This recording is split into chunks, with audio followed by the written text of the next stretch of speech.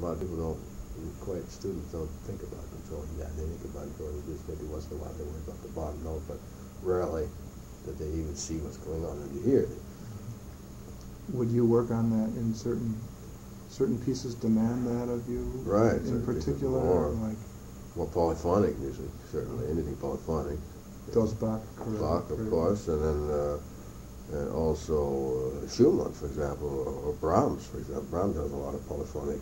You have these little things coming in almost all the romantic composers, Beethoven too. You just have to be able to see what's going on. Every note you play, theoretically, at least in my opinion, theoretically you should be able to control every note you play. Every note has an ideal, which you don't always attain, or probably never attain completely, but it has an ideal sound in the piece of music, in context of the piece of music. And that's just looking at perfection, and you never reach that. You have to have a goal or something. Then again, as I say, Horowitz never played twice the same way. Rachmaninoff doesn't play twice the same way. Then, of course, things change, but you have to have that kind of flexibility too, if you can. But when you work towards some sort of goal. Even if the goal may change. Even if the goal may change. Even if it's a very good idea, I feel, to be able to play the piece more than one way when you're learning. To play phrases more than one way, maybe not the whole piece. Maybe you change the dynamics here and there. Always in light of what's in the book too. Not to go on automatic pilot, kind of. You do have to keep the composer in view too. Yeah. A little bit, that you could go too far overboard. Depends on the composer too. But I say if you're playing Beethoven sonata, you do look at what's in the book and get the best possible edition. Horowitz always recommended a Henley edition at the time. I still use them. Sarka used to use it too. And you look at his text as much as possible and try to find out what was in the autograph, what was in the early edition. He would study the score. He would study the score a lot. He didn't always play everything according to the score, but he did study the score first of all, which I think is important. He seems to be free. I mean, very free. Very free. Oh, even more free than we usually hear today. Any particular pieces, not the ones that he was never satisfied with, but the ones that really worked out well with him, or that you remember as being he was especially effective. I would assume maybe Scriabin. I did some Scriabin, one or two sonatas with him. Fourth sonata, fifth sonata. Yes, I'm working out with him. Terribly different piece. And there's Professor Rachmaninoff third. I worked with him. Oh yeah. That must.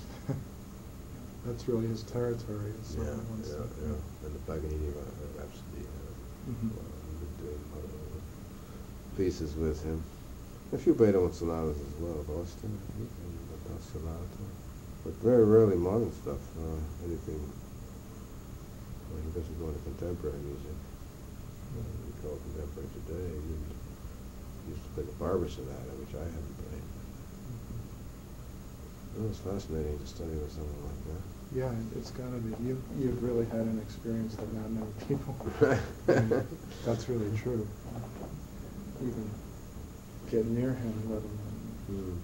Of course, you had to take things the way he wanted it.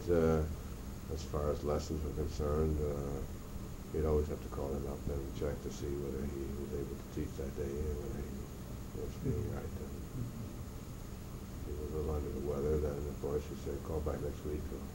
Before I take a trip down from Montreal, let's say, I would have to know.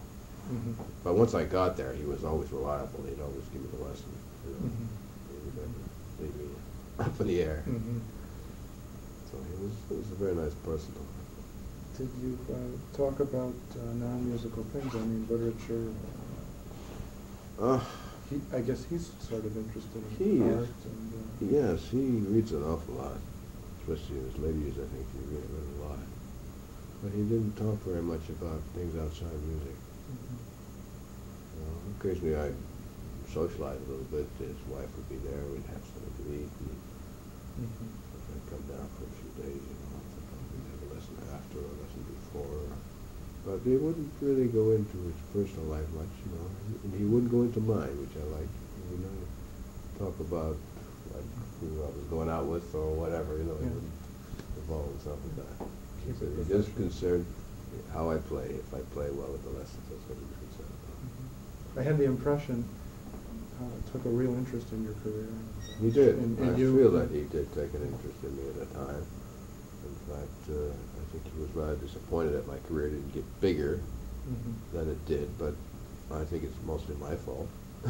I don't think I can blame him one bit for that. I think I just didn't push it myself. I never pushed it. Is that the way you like it? I mean, well, yes, maybe that's more suitable. There was a for you? yeah, there was a. I'm a kind of I get awfully nervous playing, and it takes a lot out of me. I found out that doing this and traveling, it just was not my cup of tea. I just couldn't live that way. Because I did some years 60 concerts a year and stuff like that, and I said, am I going to do this the rest of my life? Yeah. And then I also later on wanted to get to do some chamber music. I wanted to get into that. I'd had a small experience with it at Marlborough a couple of years back, way back when I was around 18, 19, 20. And I wanted to really find out more about this field. I enjoy it as much as solo, maybe more. I had the opportunity to come up here long after that. After my career had started to peter out and I didn't push it anymore, I said, well, I'm going to try to get into some chamber music. And sure enough, Stephen Starrick, who was in Chicago at one time, concertmaster. Principal second, or he was concert. He was concertmaster for a while. Yeah, in the 50s. Yeah, way back. And he called me and said, we're trying to form a piano quartet in this country. This was here in Canada. And he told me about these other string players that I didn't even know about, Gerald Stanek and Tsuyoshi Tsutsumi. Sure, yeah. And he's a marvelous cellist. Anyway, so we got finally said, yeah, sure, I'd like to try that. It'd be fun. Had you been working out of Montreal? I'd been working out of Montreal at the time. So what happened, that's how I got here. That's how I arrived here. I don't know if this is relevant to what you want to talk about, but let me think what happened. We went to a summer camp, not this particular summer camp, but a rival summer camp actually on Vancouver Island, north of this one, in the north part of Vancouver Island. And which one was that? It's the Courtney Music Center in the summers. It's not well known. This one's not well known. Anyway, the man in charge of that got us all there to play our first quartet recital. And we did our sort of debut as a full quartet there. We played Brahms G minor, I think, and one of the Mozarts and Fauré or something like. We played three quartets and recital out there. And that was the first time we ever played together.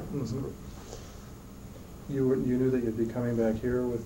I didn't know at the time that I would be coming here because I didn't realize that the head of this camp was also the applied chairman at Western here, University of Western Ontario.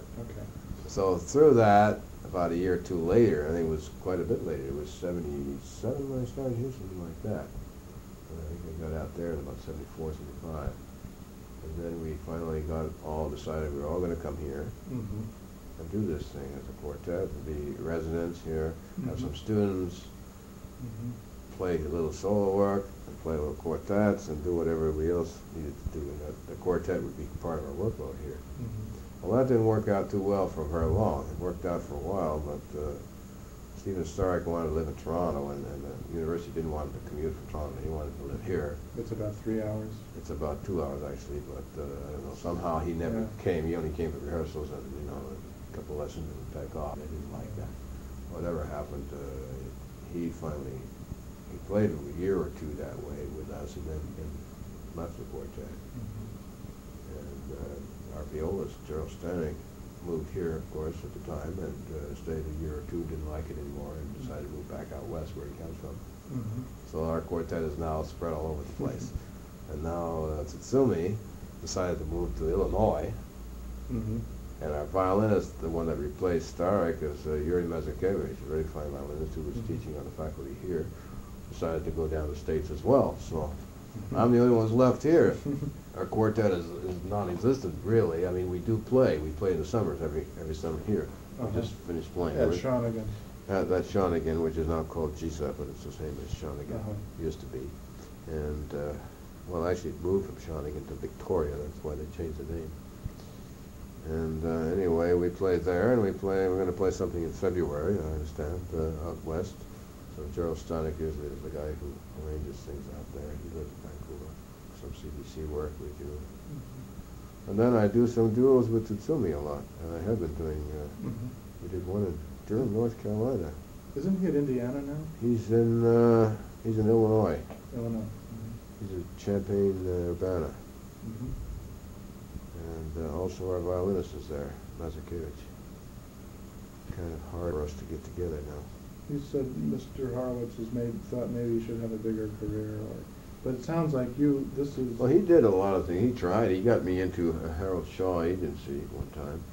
I was with Columbia Artists at first. I did a lot of community concert work.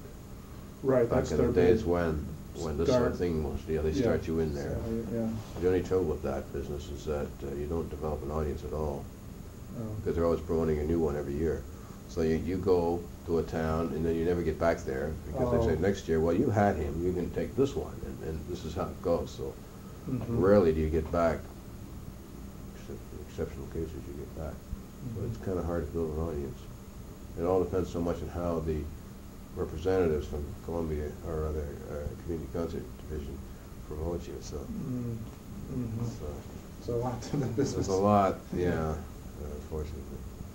But it sounds like this is kind of what you had intended to do. It's good experience, certainly. It's what I intended to do at the time, and I also was hoping to get more. That's way back now, big dates with orchestras, but those are hard to get. Yeah. Unless you have direct connections in the right circles.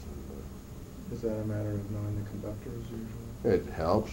It helps to know those kind of people. And I think a good agent could help too, but good agents today are fierce. Most of them are so busy with so many people that they just pick up a phone right now, really. Okay, you play there, X number of dollars, you play there, okay.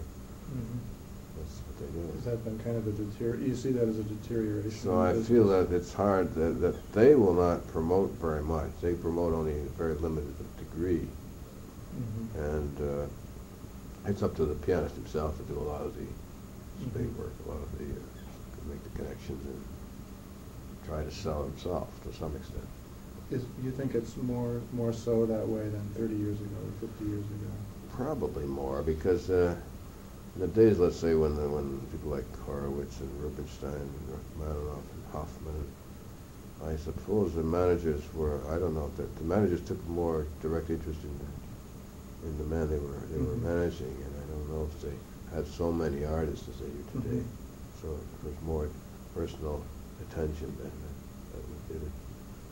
Managers even used to travel with their pianists in the old days. Horowitz usually had Shaw. Well, he was one of the only one who could command that kind of thing. Yeah, I can't imagine too many people. No. Today, that's a supermarket kind of thing. You just find that distracting, or to have to. Well, first of all, I couldn't imagine ever playing 100 concerts a year and being able to play really well. I don't know if I could do it. It takes a tremendous amount of stamina and confidence in yourself and energy to be able to do that kind of thing. And I don't know if it wasn't for me, that's all I know. But the key thing is not only to play 100 concerts, but to play them well. That's what I mean. Certainly there are pianists. There are pianists who play 100 concerts and have a good memory and then get by on that, and that's all. They play fairly well, but I mean they don't play at top level. So the chamber music, was it something that you had your eye on, maybe from your Marlboro days? From my Marlboro days, right. And you wanted to kind of... And I feel a lot more comfortable in that kind of field, There's not so much pressure as there is on a soloist. Well, it's just a social... I mean, yet music is great. I mean, it's some of the greatest music ever written. It's chamber pieces. What side of the repertoire in chamber music do you... Well, I think we've been doing mainly quartets, piano quartets, and there are not an awful lot of those. The three Brahms and the two Mozart, and there's a Beethoven, there's a Schumann, and there's a Fauré. There's two. One of them I have still to do. I hope we get it done this year. I like that Silver G Rider. And then there's very few. You go down to Mendelssohn, things is not so good. And let's see, what else do we play? I can't think of them offhand, but we play a whole lot. We play most of the ones that are known. Martinu has a quartet. It's Mhm. quite good. That's about it, really. We'll play some Canadian things as well in there. What There's an awful what lot. what Canadian composers? Well, we did a Murray Adaskian one from BC. How do you spell that name? Murray Adaskian. Also did a sonata with him, by him, with A-D-A. S-K-I-N. That does. And there's another composer we did a quartet by was Tally Valdez Kennins. I don't know how you can spell that. If I can spell that out pretty good. T-A-L-I-V-A-L-D-I-S, I believe it is. Kennins is spelled K. T-A-L-I-V. Let me see if it looks right. That's all I know. That's all I got. It's Valdez. I'm going to write it for you. Valdez. It's Lithuanian or whatever. Latvian. Kennins. We did a quartet by him. It was kind of not bad. K-E-N-I-N. I-N-S. Yeah, I'd like to get that because I want to know what you're doing that's, Canadian, that's specifically Canadian. We did that only once or twice a few years back, 4 or 5 years ago. I think we did. But we have to have some Canadian content every once in a while. And What else did we play? We played a lot of stuff. Well, let's see, there's 3 Brahms, 1 Fauré, 1 Beethoven, 2 Mozart, Schumann, Schumann E-flat quartet. Schumann E-flat quartet, not the quintet, quartet. It's less known than the quintet. And then there's the Martinu. Dvorak, we did 2 Dvoraks. Now, some of these may not have been done with our latest violinist. Some of them were done only with Steve Starr. Although our latest, Yuri Mazakevich, has caught up pretty much on What is it about chamber music that gets to you especially? It's not solo. It's not solo. with It's an not. orchestra. It's not orchestral. It's working in close proximity with string players or wind players or whatever. I find you get to hear the sounds that they produce and to learn more about sound and music in general. I find it rubs off how they phrase it, how a bowing is done, you get so close to hearing this kind of music and how they operate with these instruments that it rubs off on the piano. Mm-hmm. After all, we're trying to imitate singing tone most of the time anyway. Mm-hmm. Voice, human voice, or it's stringed instruments, and then we have a percussive instrument to do it with. Mm-hmm.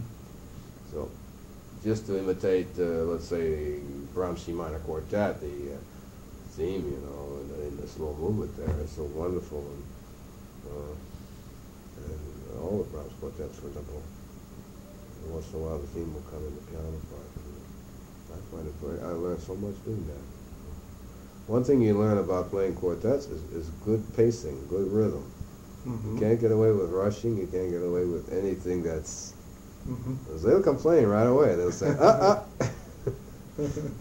If anybody rushes in there, they know about it. They know just how much you can go, how far you can go away from the mathematically straight tempo. And it's a great learning experience, I find.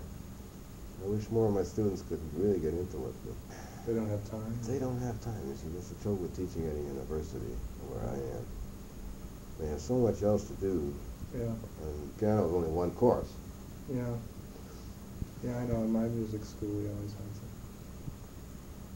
You studied in Indiana, didn't you? Yeah. Mhm. Not the same, I guess. It must be even tougher. Yeah, we'd have to go to. We'd have to go to choir every afternoon, in the Right. middle of the afternoon. That kind of wrecked cut your practice time in half. Exactly. There were lots of academic courses. They weren't even that. If they'd been better taught, I would have maybe. It's just hard to do all that in such a short time, and then you're required to do examinations at the end of the year, and you have to have a recital program ready, to graduate, and at the same time you've got to do all this other stuff. So naturally your program suffers. Yeah. You don't get through anything more than what you have to play on the recital, but if you don't dare, you Yeah. won't be having it ready. Yeah. Have decent shape. How about your teaching? That was something else that you got into at the same time. That was you came I'm here and- a relative neophyte. I think I've only been teaching for 7 years, about 8 years now almost. So I don't. Were you feel that concertizing soul? Was that your? I was bread and butter up just until my then? bread and butter was concertizing at one time, and I could make a living on that for a while. And then I got in here. I've got a sort of what you call a steady job, I guess. tenure and everything else. Respectable job. Yeah. Respectable, and do a little bit of playing, chamber music. Of course, I also play with people at school, like we all do. You know, I play with wind players and singers and whatever happens to come up. So I enjoy that as well. So I'm kept busy here. I'm not as busy as I would doing 100 concerts a year, but I'm still mostly busy. This is something that one thread I wanted to pick up on. You mentioned pianists are always imitating another instrument or a voice. Quite often.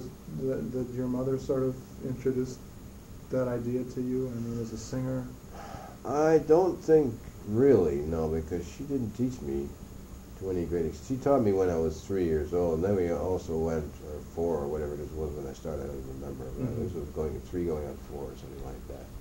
She taught me for the first few months maybe, and then I went to a teacher right away. She took me to a teacher, so she didn't do very much in the way of teaching. She didn't feel that she should try to teach me, but she always would be a very difficult critic for me. She would listen to my playing. No, that doesn't sound right. She would always have her ideas. Yeah, in those days. So she was hard to practice for. I didn't ever like to practice when she was around because she knew a lot of things what she was talking about too, by instinct.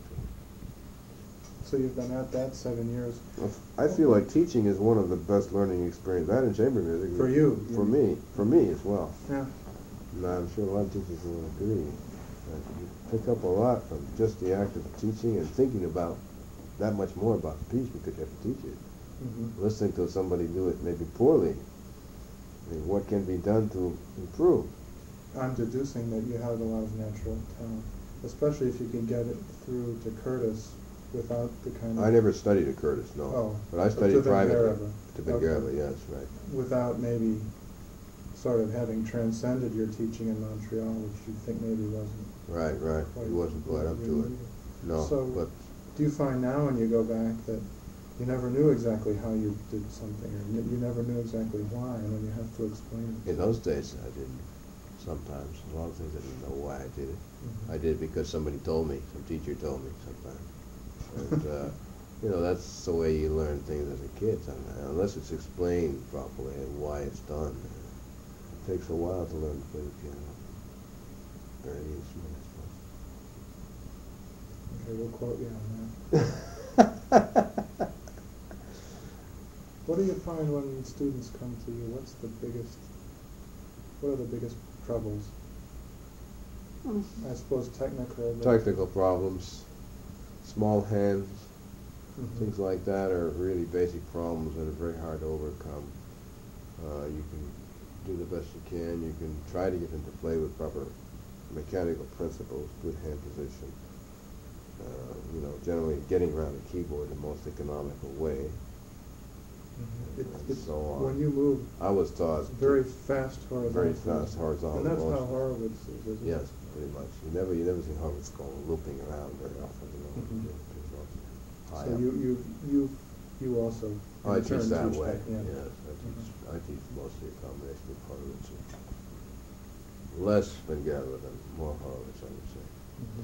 Benguerra had a very special way of teaching. You probably heard about her, the up and down system, up and down wrist, which I agree with to a point. You know, it has very good ideas behind that. Psychologically, it gives you the feeling of curvature of phrases, and that was behind that. Psychologically, mechanically, partly, I still use a lot of that.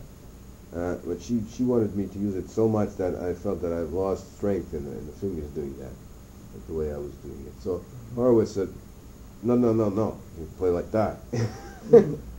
Straight, very quick. But there's nothing... And relaxing too. Yeah, that must... It looks a little stiff when you demonstrate it, but it's nothing... But I don't play melodies like that. You know, I play... But the main thing I find, and one of the most important things to control the tone, is to stop pushing that finger down after you use the bottom.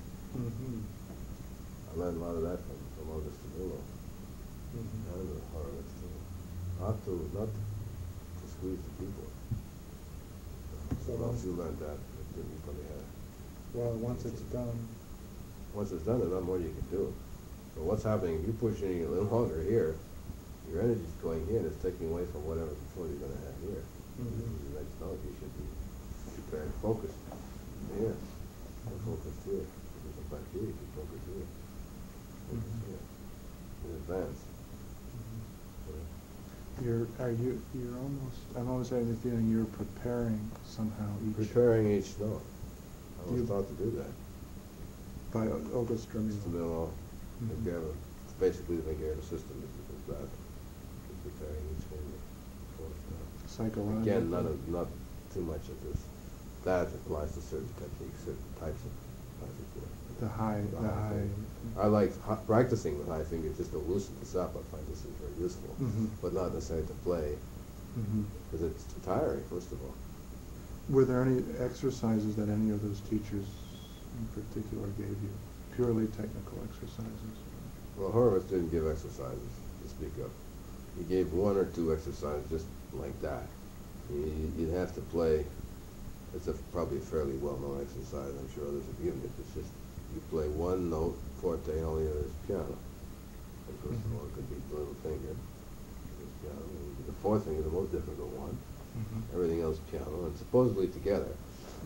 Very difficult exercise to do right, but it certainly is good for you. Easy to explain. Easy to explain. You have to keep the good hand position. It gives you that voicing control that you need. That's what he thought was important. So that's the kind of exercise you need for that, for voicing. So certainly in your own students, that's a shortcoming that you almost always have to work with, I would assume, at least when they first come to Technically, you. yes, I do have to work with control of tone, stiffness, trying to get out of this kind of business, and then, all through. How do you do that? It's hard. It's hard to get it out. It doesn't come right away. It's something that one works at. We have to undo sometimes years of bad teaching and elbows out and things like this that you may come across. And already they're 17 or 18. Already they come, 17, 18, 19. And it's difficult to correct at that time. They only got 4 years to do it. So what I hope to gain here is that teach them as much as possible for the future, for what they can do after they get out of here, out of university, when they don't have all those studies to do, when they can practice 4 or 5 hours a day at least. Then maybe they can, if they know the right principles of playing, if they can really get into the system in the 4 years they're here, playing, interpretation, all the various things that are involved, then hopefully they can go on. And then I expect them to go on to other teachers as well. You can't learn everything from one teacher. You've had three that you really... I've had 3 that I really consider the most influential, and I've had about 4 or 5 others before that. Let me get back to Wagner a little bit. That's another titanic name in piano playing. She's Russian, as was Horowitz, but you said they were very different. Very different, technically. She apparently screamed a lot, at least she was very different. From what I read. She could be difficult. Yeah. Did you read Gary Graffman's book? I haven't read it completely, no, but he does talk about that, right? He writes about it in a humorous, kind of a humorous way. I think it's charming the way he I enjoyed the book a lot. He describes how he did something against her ideas, and he would do it sometimes. And he described once doing it in a concert,